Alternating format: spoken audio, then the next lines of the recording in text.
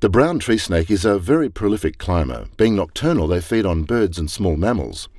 Found on coast and adjacent areas of northern and eastern Australia.